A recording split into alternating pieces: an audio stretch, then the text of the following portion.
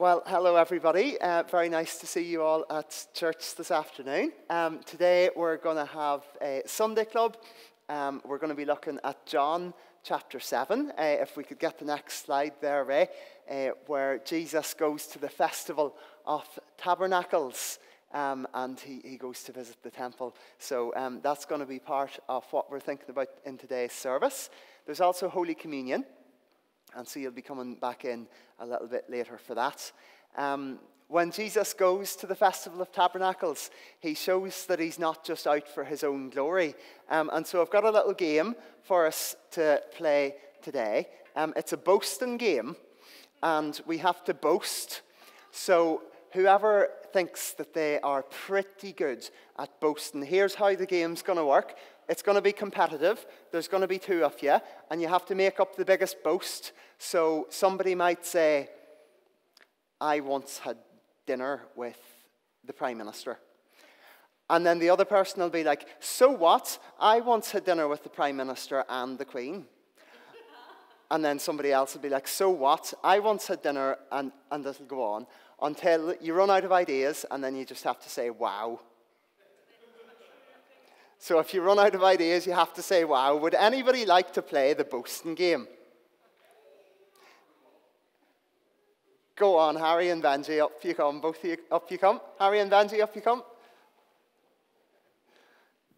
So it's a competitive boasting game. Can we get that one on? So Harry's going to start.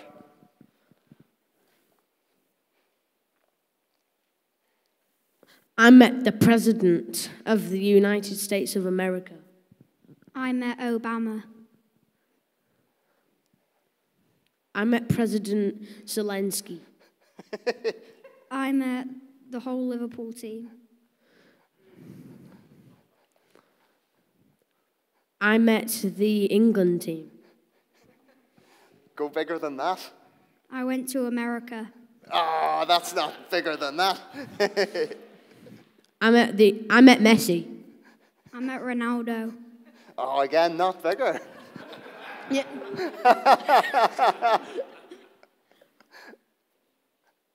I met Salah. I've got a Lamborghini.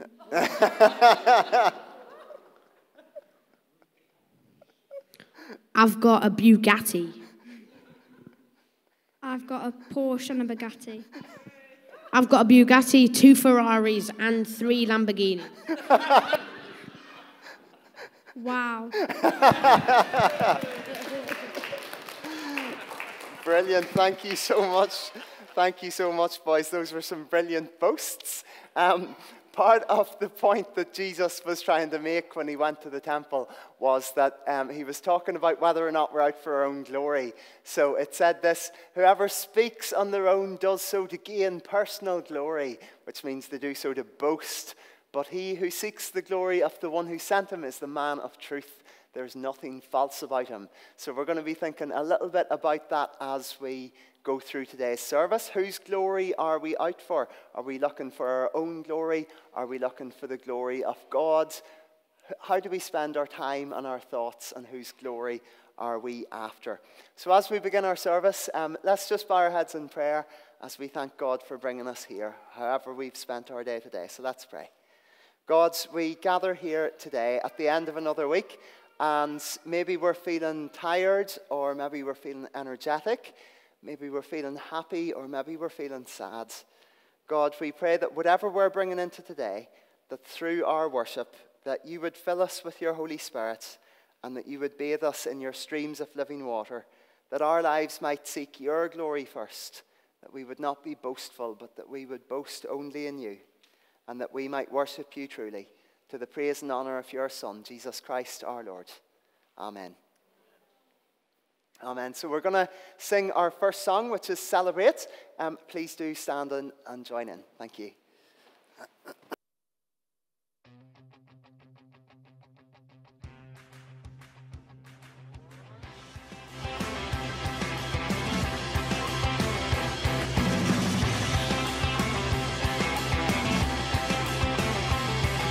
Praise him in the morning, praise him in the evening.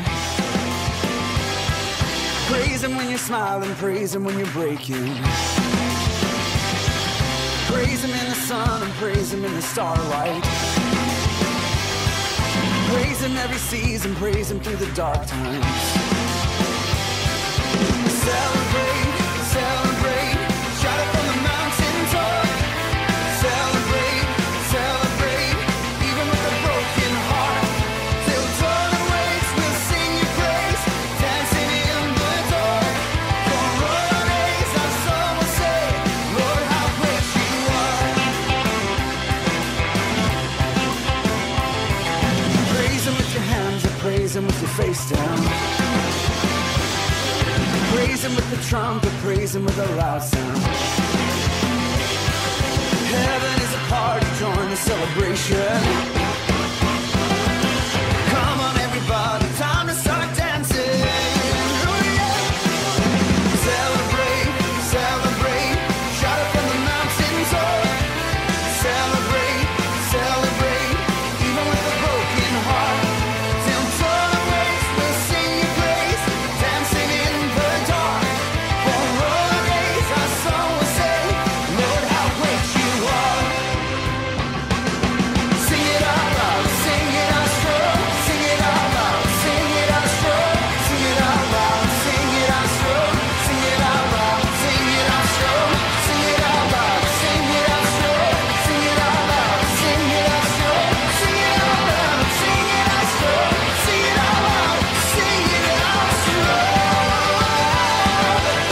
sing it out so strong. Celebrate, celebrate, shout it from the mountaintop. Celebrate, celebrate, even with a broken heart. Till dawn awakes, we'll sing your praise, dancing in the dark. For all our days, our soul will say, Lord, how great you are. Wow!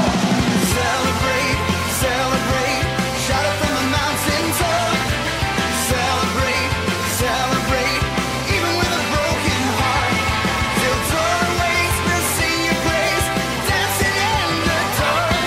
For all our days, our soul will say, Lord, how great you are.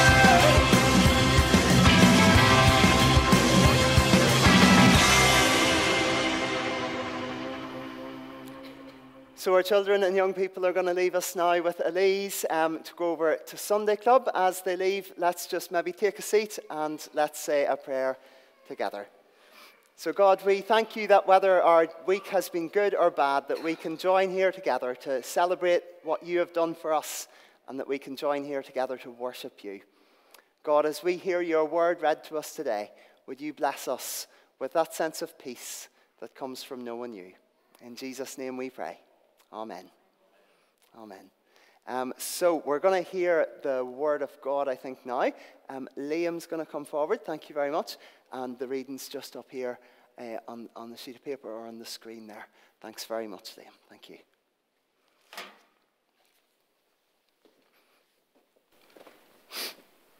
Oops, sorry, I stole the microphone for our boasting game. Boys, don't worry. There we are. This reading is from John chapter 7, verses 1 to 24. After this, Jesus travelled around Galilee. He wanted to stay out of Judea, where the Jewish leaders were plotting his death. But soon it was time for the Jewish festival of shelters. And Jesus' brothers said to him, "Leave here, go to Judea, where your followers can see your miracles. You can't become famous if you hide like this. If you can do such wonderful things, show yourself to the world." For even his brothers didn't believe in him. Jesus replied, "Now is not the right time for me to go, but you can go any time. The world can't hate you, but it does hate me, because I accuse it of doing evil things. You go on. I'm not going to this festival, because my time has not yet come." After saying these things, Jesus remained in Galilee. But after his brothers left for the festival, Jesus also went, though secretly, staying out of public view. The Jewish leaders tried to find him at the festival and kept asking if anyone had seen him. There was a lot of grumbling about him among the crowds. Some argued, "He's a good man," but others said, "He's nothing but a fraud who deceives people." but no one had the courage to speak favourably about him in public, for they were afraid of getting into trouble with the Jewish leaders. Then, midway through the festival, Jesus went up to the temple and began to teach. The people were surprised when they heard him. How does he know so much when he has not been trained? They asked.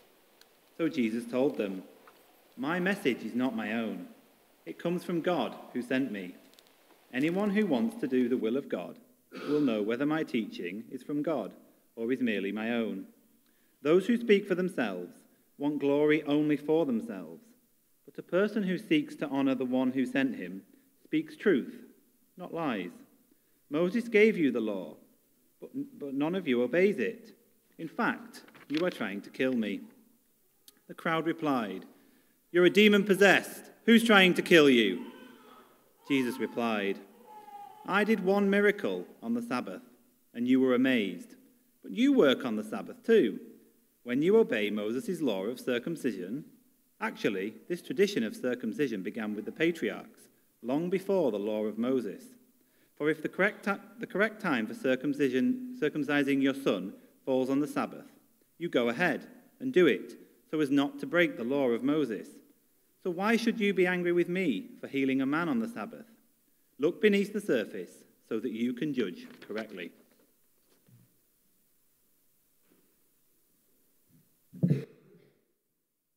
Thank you so much. So if this is your first time with us, we've been going through the book of John from the beginning, and this is now our 7th chapter. As we look at God's word together, shall we pray? Heavenly Father, we thank you for blessing to us in Scripture, that we can read these words and think more about you, that we can read the story and his life and his teachings. So be with us today as we consider this story and teach us from it what you would have us learn. In Jesus' name, amen. So in our story today, we hear about the Festival of Booths, which is not so well known, a festival, but it's still celebrated today. And the point of it is it's reminding the people of their desert living back in the times of Exodus, thousands of years ago. And it's called either the Festival of Tabernacles or the Festival of Booths. It's also meant to be like an agricultural festival, celebrating some of the harvest of grapes and olives in particular. And what it would have looked like at that time would have been just tens of thousands of people, all coming out of the countryside, all descending onto Jerusalem. All kinds of celebrating would have been going on, maybe mainly in the temple, but also like just out in the streets, with like wine pouring out, and the priests would have been like marching past the altar, carrying citrus fruits and palm branches, and just a general festival celebration going on. It was a key hope of the coming of the Messiah. That's what that festival pointed towards, and also the liberation of the people from Rome. So that was a little bit of the context into which this story that we've heard read would have been. We've got a video of it now in modern times, actually, if you could. That's the one. High security measures were taken in Jerusalem during the Feast of Sukkot, which ended on October 5th. Also known as Feast of Booths or Feast of Tabernacles, Sukkot is one of 3 pilgrimage festivals that are linked to a pilgrimage. In ancient times, people used to visit the temple in Jerusalem to offer sacrificial gifts. This is a particularly joyful feast. It combines religious themes and agricultural elements. Sukkot originates in the Torah, and it commemorates the booths in which the Israelites lived during their life in the desert after the Exodus from Egypt. So they've not stopped doing it. It's still going on even to this day. And this year it's a little bit later on in the year. But I hope that helps to set the scene of what's going on. Enter Jesus, and what's going to happen in this story and this festival. They're going along to this festival. Jesus' brothers are going along, and so a couple of slides on, they say to Jesus, "Leave Galilee and go to Judea so that your disciples there can see the work you do. No one who wants to become a public figure acts in secret. Since you're doing these things, show yourself to the world." And even in this, his own brothers did not believe in him. And so we see in these verses, Jesus' brothers, if we could just nip back to that one, thanks, Ray. They're like half believing in him. They aren't quite sure who Jesus is, what his point is. He's some kind of wonder worker. He's some kind of extraordinary person. Surely if he's such an amazing wonder worker, then doesn't it make sense to go where all the people are? Go to this big festival and show yourself. Do it there. Don't do it in this sort of backwater Galilee place. Do it in a big, exceptional place in Jerusalem. Go there. It's a bit like what Eminem says in his rap masterpiece, Lose Yourself. You've only got one shot. Do not miss the chance to blow. This opportunity only comes once in a lifetime. You gotta, I'll stop there. Go and seize your glory, Jesus, is what his brothers are telling them. Go to Jerusalem. Stop hanging around here. Stop this backwater business. Go to the main place. Get your glory. Head down to the festival. Do your thing there. And yet, Jesus doesn't seem to go along with his brothers or with Eminem. He doesn't seem to be out for his own glory, as we see in the next little bit of our passage. Jesus replies, "My time is not yet here. For you, any time will do. The world cannot hate you, but it hates me because I testify that its works are evil. You go to the festival. I'm not going. My time has not yet come." And after he said this, he stayed in Galilee. So Jesus' time, he's saying, will not come in the autumn, which is when this was. The Festival of Booths this year is from the 29th of September to the 6th of October. So it's around about that time of year. And Jesus is saying, this isn't my time to go to Jerusalem yet. My time will come in the spring, which is the time of Passover. If you remember that reading from John's Gospel, that week that we were talking about the blood of the Lamb being dabbed on the doorposts, that will be the time that Jesus will enter Jerusalem. But Jesus' time's not yet here. And so it's like he's saying, it wouldn't be right for me to go to Jerusalem in this pilgrim convoy, and healing and building up expectations. It's not yet the right time for me to do that. We see also in this little verse here, in verse 7, the world. Now this is a very common theme in John's Gospel in particular. This theme of the world. The Judeans are basically looking for a chance to kill Jesus at this stage. They don't like him healing on the Sabbath. They don't like him putting himself on equal terms with God. And so Jesus is saying, the world hates me. What tragically sad words. I find those really upsetting on a deep level. On one level, the world here, it means everything created. It means all of the whole created universe, all the peoples of the earth. But on another level, it's talking about our deep-seated rebellion against God and our deep-seated turning away from God to the extent that the people are actually even trying to kill Jesus, even trying to kill the loving Creator. Now, ruling your own life goes back the whole way through the Bible, right back to the very beginning. It's a continual theme, even back from Adam and Eve in the first temple, in the first Garden of Eden. They want to rule on their own terms. If any of you were here at the very beginning of the service this morning, we had a reading from there where the rebellion almost begins there, where Adam and Eve take that forbidden fruit that God told them not to.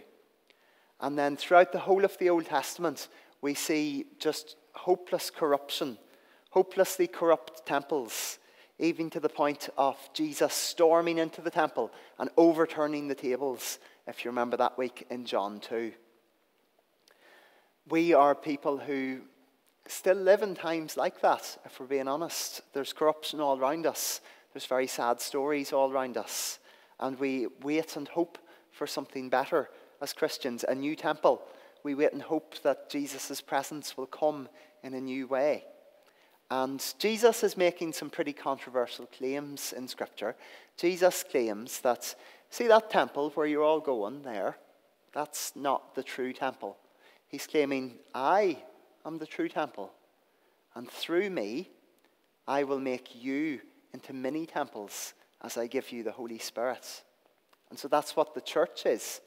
People who are built in to be living stones into the true temple. And one day we hope that all creation will become a true temple, despite our deep-seated desires to rule ourselves, our sin. Here's the problem. Jerusalem, its leaders, even its temple, even the place for this festival of Sukkot, festival of booths, festival of tabernacles, even those have turned away from God and shown their sinful desire for independence from God. And so when Jesus is thinking about going to Jerusalem, he's talking about showing himself to the world, but it's a world that's turned away from God. And it's a world that even its religious festivals, even this festival of booths, is a way of turning away from God, the God that they outwardly seek to celebrate. It's a world that doesn't really want to know too much about God's loving purposes, because God's purposes are strange. They're hard to understand. And if you've been reading John with us from the beginning, as we've been going through this sermon series, you may recall that tragic verse just at the end of last chapter, John 6, verse 66. From this time, many of his disciples turned back and no longer followed him.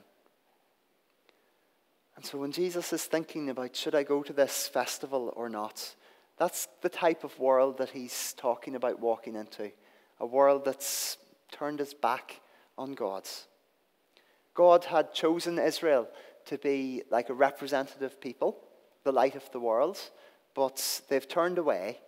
And so it's almost as if all of the anger, all of the sorrow, all of the evil, all of the rebellion has all been concentrated in Jerusalem.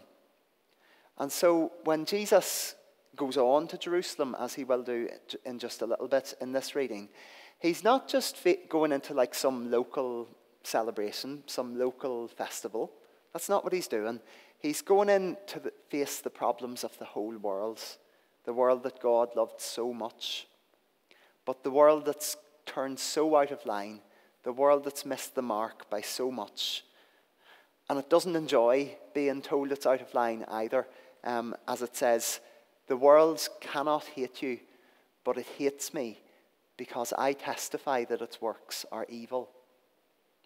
And so the world doesn't enjoy Jesus coming to it to tell us your works are evil. And it cannot yet see Jesus as the one who both diagnoses the seriousness of the problem, but also as the one who provides the enemy. Can't quite see that yet. And so, off Jesus sneaks to Jerusalem behind his brothers. Despite, he said here that his time hasn't come yet. He said, I'm not going, you go. I'm not going up to this festival. My time hasn't yet fully come. And yet off he goes. That's a bit strange, isn't it? It's not yet spring. It's not yet the time of Passover. He says I'm not going up to die on the cross yet. I'm not going to provide the remedy quite yet. But I'm going to sneak. I'm going to sneak there behind my brothers and go in secret. And so what does he do? Having gone in secret, I wonder what you would do if you were going along to a festival like that where there's thousands of people descending and there's a threat in your life. How would you behave if you snuck there? Well, what Jesus does is he goes right up into the middle of the feast. He goes into the temple and he begins to teach. That's quite a public way of, I'm not sure quite how to describe it, but if you're in major danger, how would you avoid life? How would you avoid the danger to your life in a less good way than going and starting to teach? And not only that, he assumes the office of a rabbi in doing so. And it's like all the other rabbis are looking at him and going, are you out of your mind? You've come here to teach. You haven't got our formal qualifications. You haven't followed the other rabbis. You're just some backwater preacher. I think it might be on the next slide, actually, Ray. If we could pop onto that. The Jews there were amazed and they asked, how did this man get such learning without having been taught? They're basically saying, how dare you? How dare you teach without any of the right qualifications? If we could just go back to the one just before that. How dare you do that? How did you get such learning without having been taught? You assume our office, you assume to teach us Do you not know what it means to be a rabbi? How dare you? And then Jesus replies on the next slide, my teaching is not my own. It comes from the one who sent me. Anyone who chooses to do the will of God will find out whether my teaching comes from God or whether I speak on my own. Whoever speaks on their own does so to gain personal glory, but he who seeks the glory of the one who sent him is a man of truth. There's nothing false about him. It's like he's saying here, if anyone really wants to do God's will, like really wants to, if anybody really seeks God's will, then they will know whether or not Jesus' teachings come from God or whether he's just making it all up to boost his own reputation. The direction of the logic here is that, and just bear with me for a moment because we're about to see it reversed and wrong. If anybody wants to do God's will, Jesus is saying, verse 17, anyone who wants to do God's will know, it will become clear to that person that Jesus is from God. The Judeans want to do it the other way around.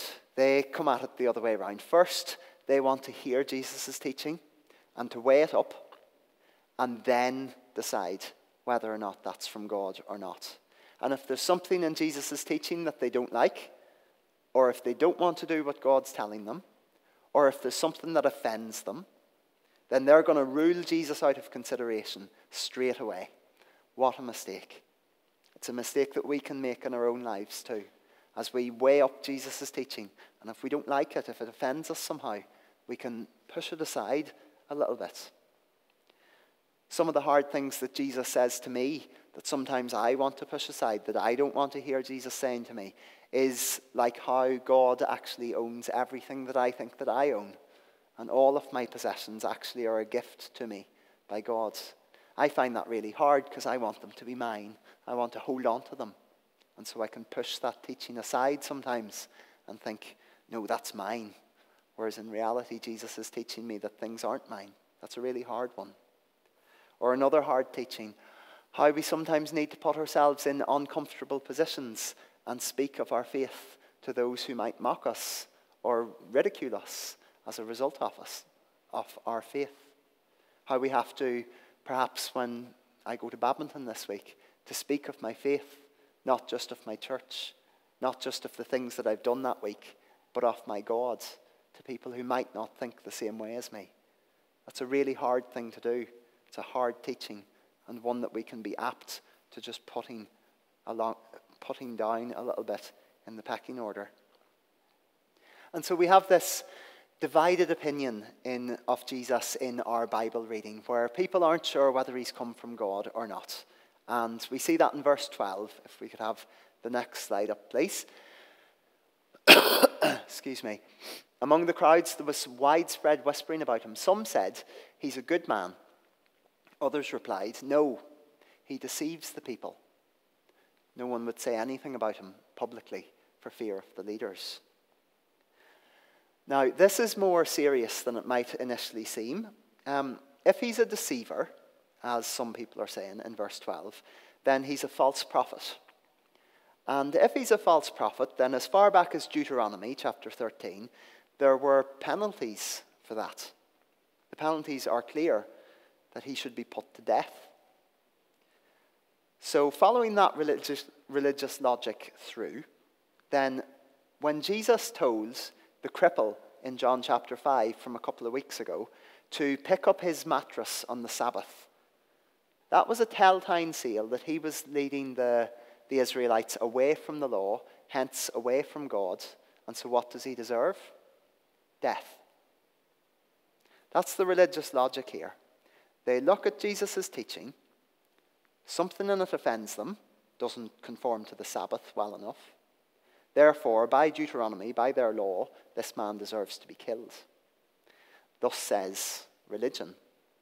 Religion has led them to the point where they're ready to kill the Son of God.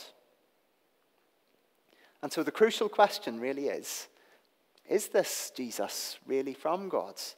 Their logic has got all backwards. They've looked at the teachings of Jesus, found them offensive, and then decided to kill them.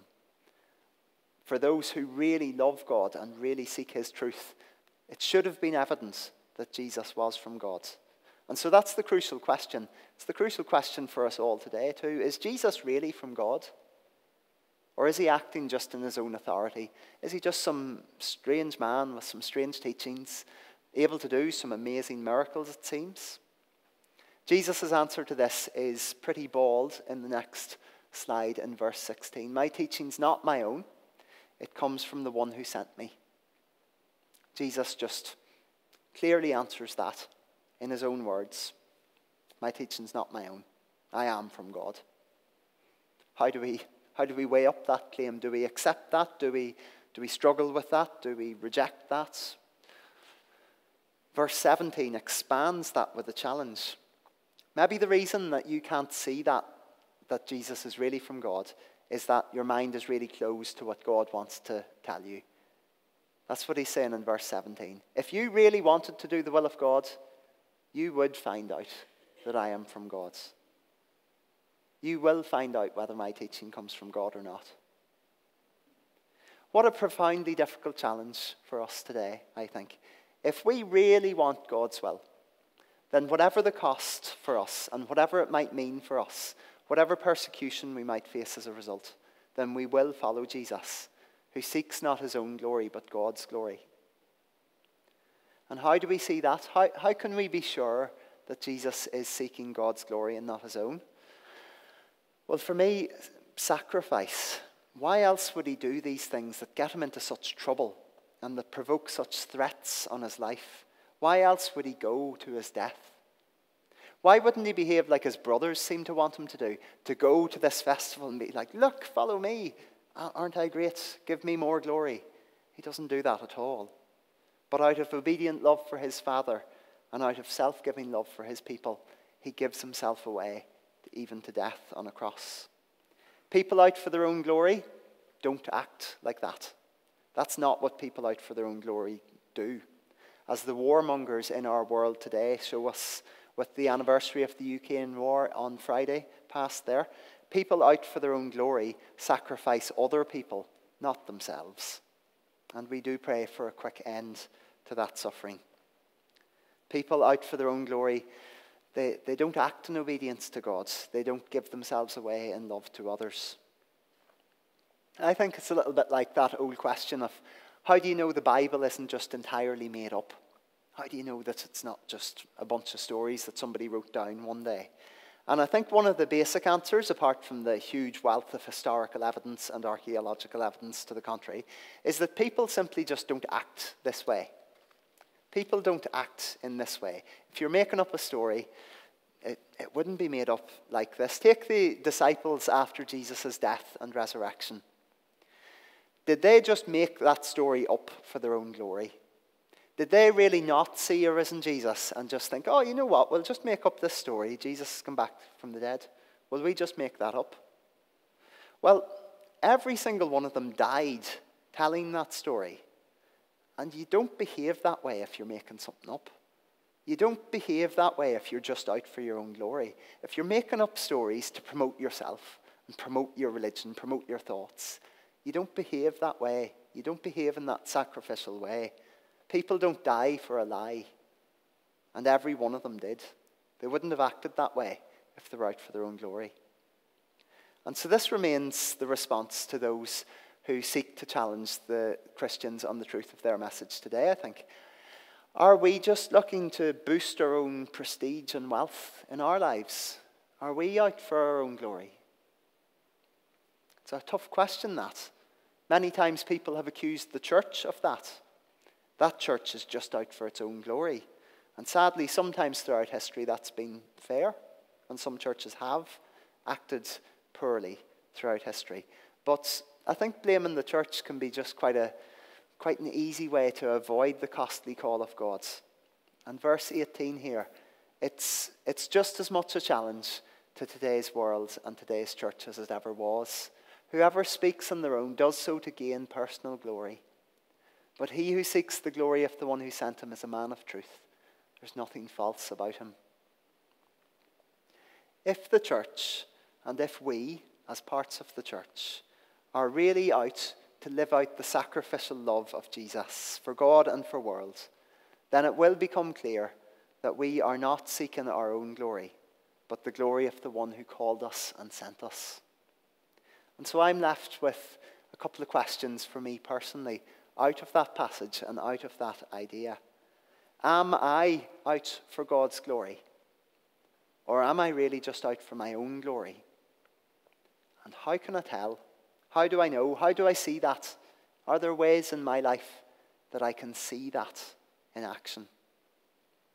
How is it visible in your life too, if you would say that you are committed to God's glory? And where in our lives, if it's less visible, do we need to make a change? As I finish, we're going to spend just a little bit of time in quiet, just with those questions, which are just up on the slide there for us. And we'll just sit in quiet for a little moment, give us some time and speak on whether we're out for God's glory or not. And then what will happen just after that time of quiet is I'll lead us into a confession based on Nicodemus's bravery, which comes just a little bit later on in the chapter.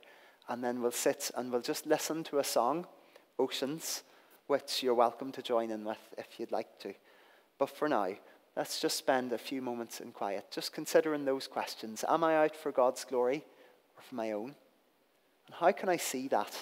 Is it visible? And where might I need to make a change in my life? Let's just take some time in quiet.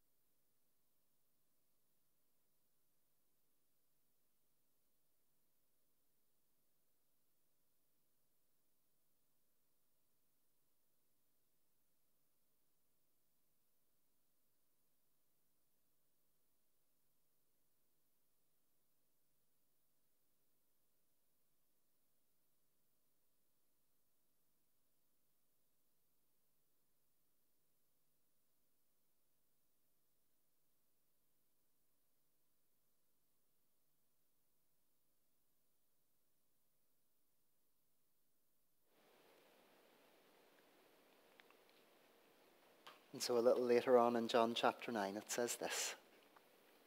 On the last and greatest day of the festival, Jesus stood and said in a loud voice, "Let anyone who is thirsty come to me and drink. Whoever believes in me, as Scripture has said, rivers of living water will flow from within them." By this he meant the Spirit, whom those who believed in him were later to receive. A little later on, finally, the temple guards went back to the chief priests and the Pharisees, who asked him, "Why didn't you bring him in?"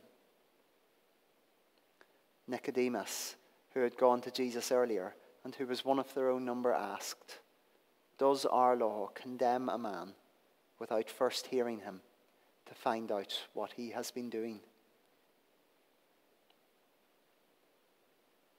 And so, Lord, we thank you for that bravery of Nicodemus that he showed in standing up for you.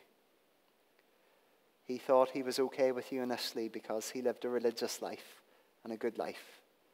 But Jesus, you told him that that wasn't enough and that he needed to be born again into a relationship with you. And so, Lord, we need that too. God, we offer you those ways in which we've gone wrong, when we've been out for our own glory and not for yours. Forgive us, we pray. And give us your rivers of living water, your Holy Spirit, to help us live in a way that seeks your glory first. When we don't know what to do or where to go, help us to trust in you, to be our guide, in your name and for your glory. Amen.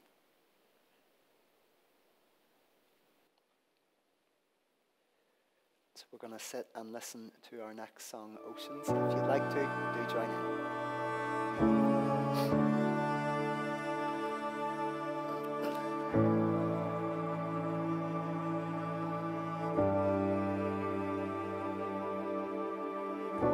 You call me out upon the waters, the great unknown, where feet may fail.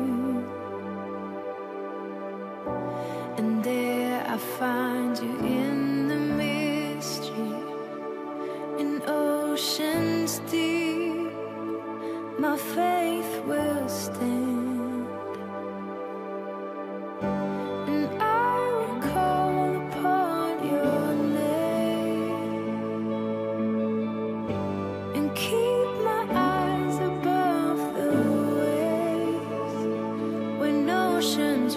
My soul will rest in your embrace, for I am yours.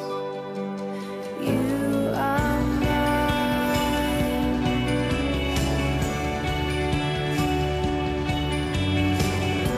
Your grace abounds in deepest waters. Your sovereign hand will be my guide. My feet may fail and fear surrounds me. You've never failed and you won't start now. So I will call upon your name and keep my eyes above the waves. When oceans rise, my soul will rest in your embrace, for I am yours. You are mine. Spirit, lead me where my trust is without borders. Let me walk upon the waters wherever you would call me. And take me deeper than my feet could ever wander, and my faith will be made stronger in the presence of my Savior. Spirit, lead me where my trust is without borders. Let me walk upon the waters wherever you would call me. And take me deeper than my feet could ever wander, and my faith will be made stronger in the presence of my Savior.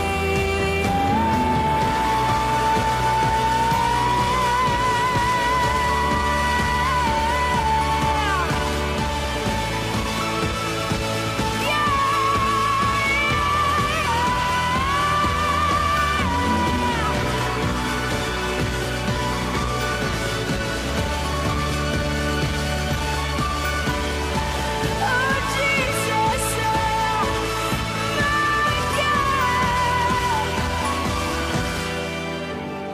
I will call upon your name. Keep my eyes above the waves. My soul will rest in your embrace. I am yours, and you are mine.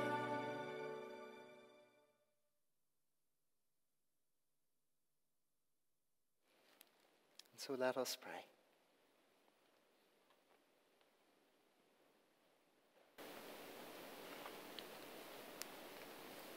Heavenly Father, we give you thanks for your call upon our lives. And this Lent, we place our trust in you, in your teachings in the Bible, and in all that you were. We give you thanks for the road that you walked to Jerusalem to be crucified and to die for us. that the whole world might be free. Lord, we ask for your help, that we might order our lives for your glory. And Lord, that we might speak well of you in everything that we do and say.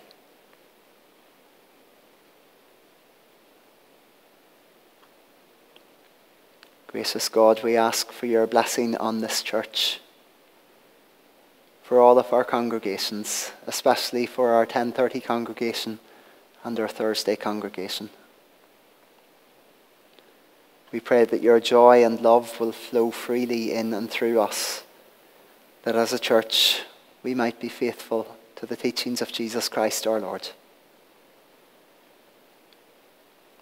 And in a moment of quiet, we ask you to show us just one area of church life where we might be able to serve for your glory.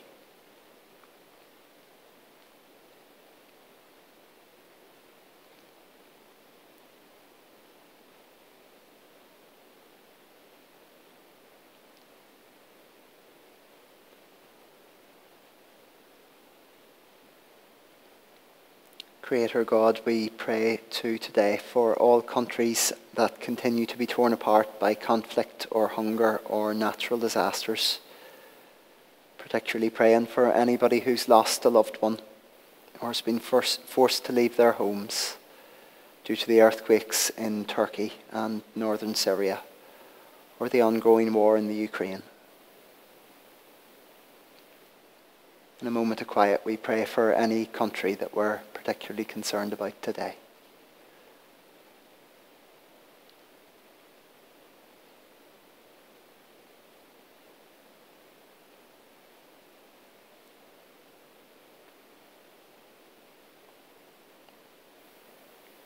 Father God, we pray too for our local community. And we ask that each of us will make use of the individual talents that you've provided us with to enable our church group to flourish as a witness to you, so that we can serve our friends and neighbours who are in need. We especially pray for our food bank here today at St Thomas's Church, and for the committee who are being established to look after that and to organise it. In a moment of quiet, we pray too for any other aspect of life in our local community that's on our mind today.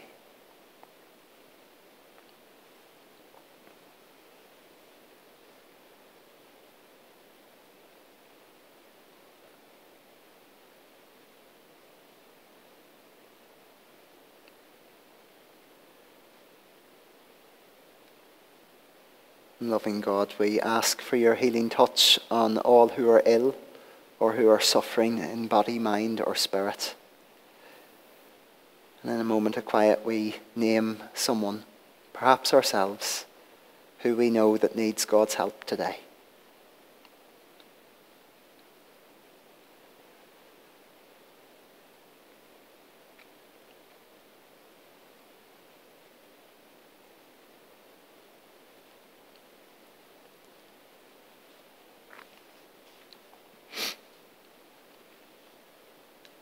Merciful God, give courage and faith to all those who have been bereaved, either recently or at this time of year.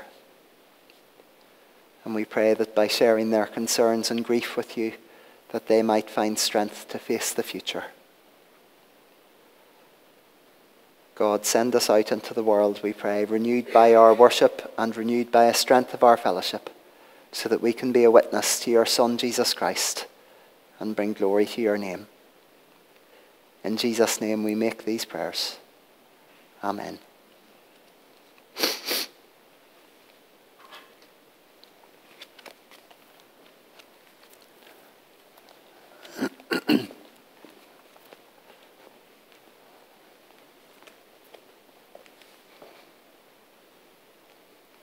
So we come now to a time of Holy Communion.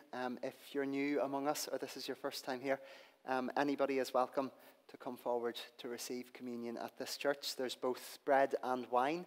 If you'd like to receive just bread, please make that clear. It's gluten-free bread, and there's also wine available for those who would take it. The Lord is here. Lift up your hearts. Let us give thanks to the Lord our God. It is indeed right and good to give you thanks and praise, Almighty God and everlasting Father, through Jesus Christ, your Son. For in these 40 days you lead us into the desert of repentance, that through a pilgrimage of prayer and discipline we may grow in grace and learn to be your people once again. Through fasting, prayer, and acts of service, you bring us back to your generous heart. Through study of your holy word, you open our hearts to your presence in the world and free our hands to welcome others into the radiant splendor of your love. As we prepare to celebrate the Easter feast with joyful hearts and minds, we bless you for your mercy and join with saints and angels, forever praising you and saying, Holy, holy, holy Lord, God of power and might, heaven and earth are full of your glory. Hosanna in the highest. Blessed is he who comes in the name of the Lord. Hosanna in the highest. We praise and bless you, loving Father, through Jesus Christ our Lord. As we obey his commands, send your Holy Spirit, that broken bread and wine outpoured might be for us the body and blood of your dear Son, Jesus Christ our Lord. On the night before he died, he had supper with his friends, and taking bread, he praised you. He broke the bread and gave it to them, saying, Take, eat. This is my body, which is given for you. Do this in remembrance of me. When supper was ended, he took the cup of wine, gave it to them, and said, Drink this, all of you. This is my blood of the new covenant, which is shed for you and for many for the forgiveness of sins. Do this as often as you drink it, in remembrance of me.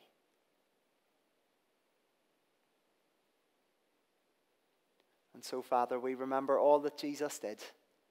In him we plead with confidence his sacrifice made once for all upon the cross. Bringing before you the bread of life and the cup of salvation, we proclaim his death and resurrection until he comes again in glory.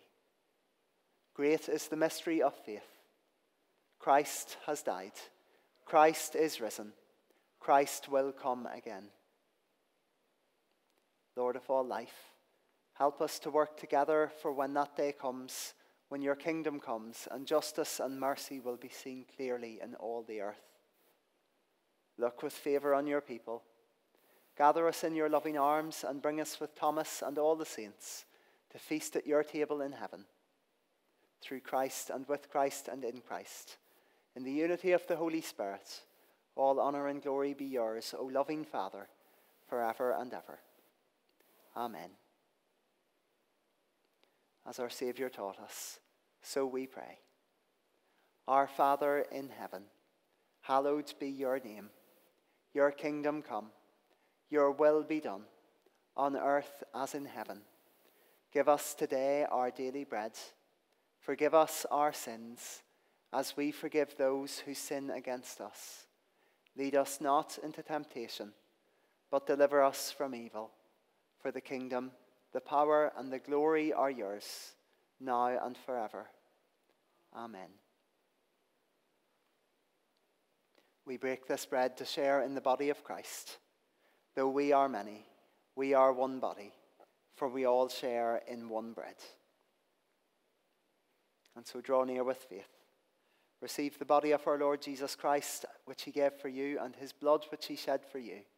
Eat and drink in remembrance that Christ died for you, and feed on him in your hearts by faith, with thanksgiving. We do not presume to come to this your table, merciful Lord, trusting in our own righteousness, but in your manifold and great mercies. We are not worthy so much as to gather up the crumbs under your table, but you are the same Lord, whose nature is always to have mercy. Grant us, therefore, gracious Lord, so to eat the flesh of your dear Son, Jesus Christ, and to drink his blood, that our sinful bodies may be made clean by his body, and our souls washed through his most precious blood, and that we may evermore dwell in him, and he in us. Amen.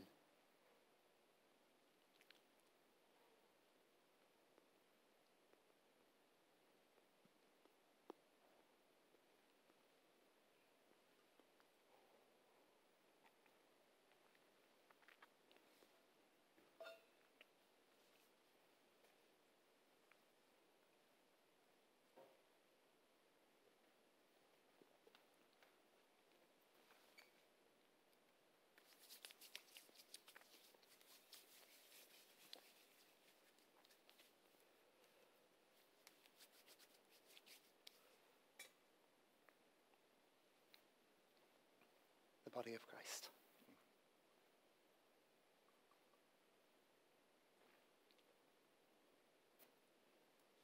The blood of Christ.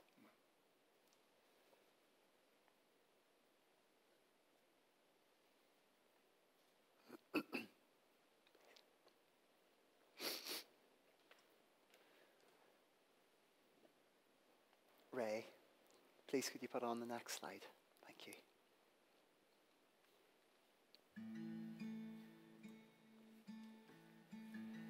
The body of our Lord Jesus Christ, which was given for you, preserve your body and soul unto everlasting life. Take and eat this in remembrance that Christ died for you, and feed on him in your heart by faith with thanksgiving. The body of our Lord Jesus Christ, which was given for you, preserve your body and soul unto everlasting life. Take and eat this in remembrance that Christ died for you, and feed on him in your... There's nothing worth more that will ever come close. Nothing can compare. You're our living hope. Your presence,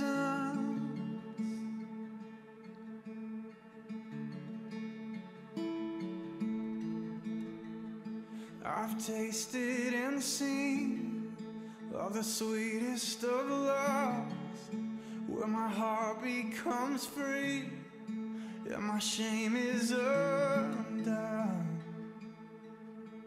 And your presence, Lord,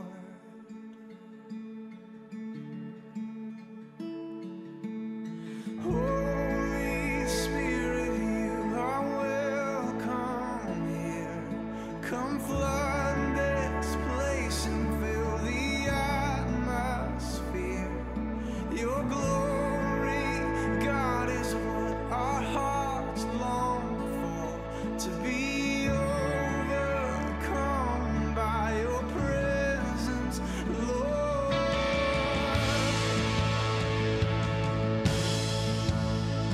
Your presence, Lord.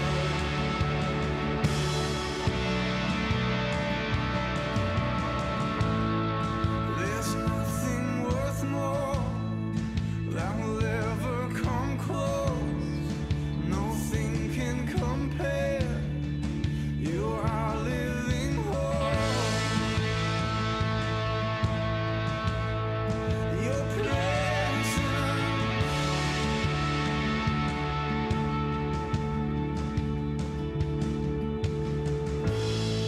I've tasted and seen of the sweetest of loves, where my heart becomes free and my shame is undone. And your presence, Lord.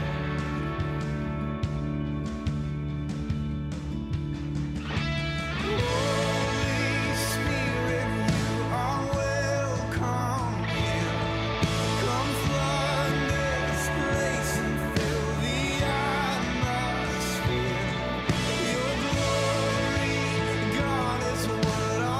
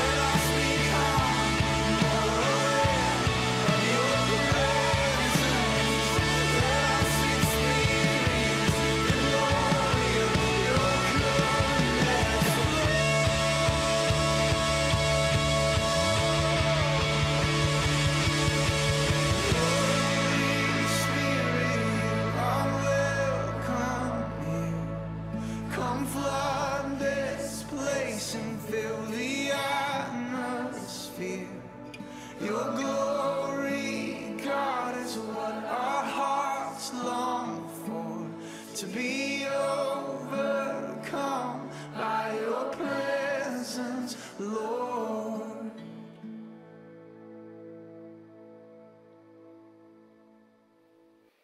And so, Lord God, we give you thanks and praise for all that you have done for us.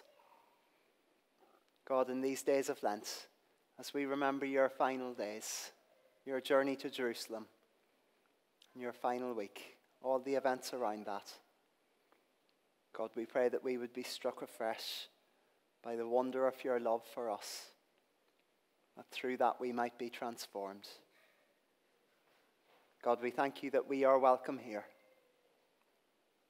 and that we can celebrate your goodness towards us in body and blood, in bread and wine.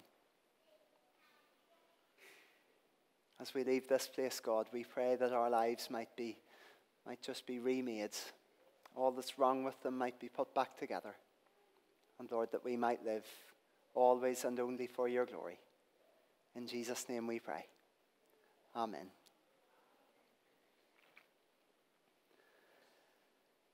So we're almost at the end of our service. I just want to bring a couple of announcements to you just before we sing our final song, which Chris and Grace and Aileen are going to lead us in. We've got our Lent course starting on Tuesday at 2 o'clock over in the hall. Don't miss that. That's looking at Jesus' last words in Holy Week. We've got our Alpha course beginning on Monday, 6th of March. An Alpha course is for people with questions about life, faith, and meaning. And it's here in church starting at 7 o'clock on Monday 6th. Starts with a meal together, and then there's a video looking at some topic of faith, and then time to just discuss together what we think that means. So that's Alpha starting Monday 6th of March. Brilliant to invite someone along to it if you can. Next one is King Charles III's coronation is on Saturday 6th of May with a bank holiday on Monday 8th of May. And I'd just love some ideas from you, if you've got any, on how best we might mark that as a church. Is there anything you'd love to see happen? Is there anything that you think is a good idea? Let me know. I'm all ears. We've got an electoral roll review going on at the moment for the next 2 weeks. If you don't know what the electoral roll is, it's just a list of all the people in our parish who want to be on the electoral roll of this church. So it's sort of your name and your address and your phone number and those kinds of bits of information.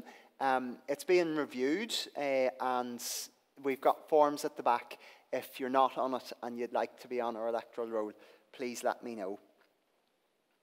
There's tea and coffee available after the service for the adults and dinner provided for all the little ones. Please do join us over in the hall. And that is all my notices for tonight. So can I invite our mini band up, and we're going to stand and sing our closing hymn, Amazing Grace. Please stand.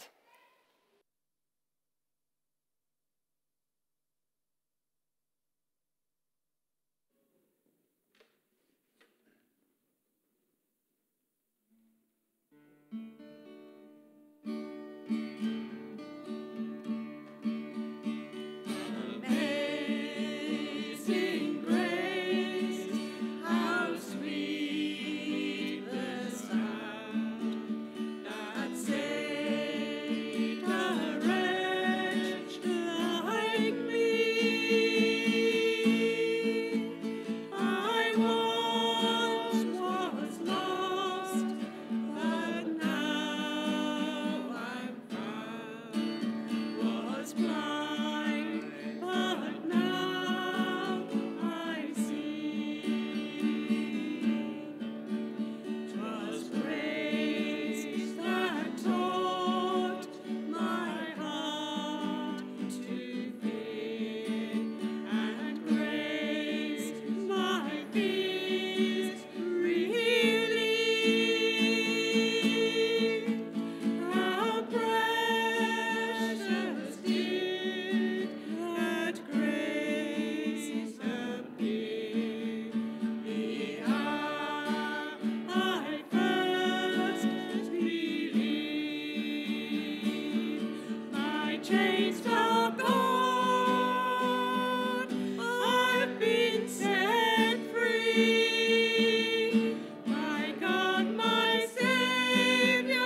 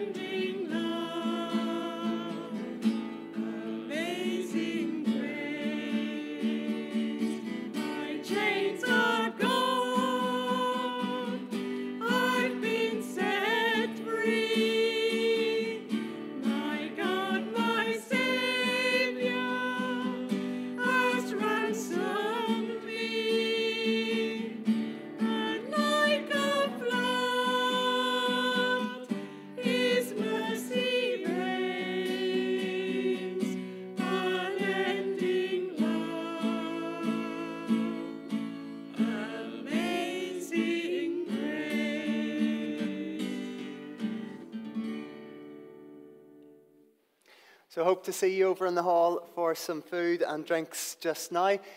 One of the members of our congregation shared this blessing with me the other day, and I thought it was so lovely I wanted to share it with you today too. As we go from this place, may God's love be a bridge to you, and may that bridge shine with peace. In Jesus' name, amen. Thank you.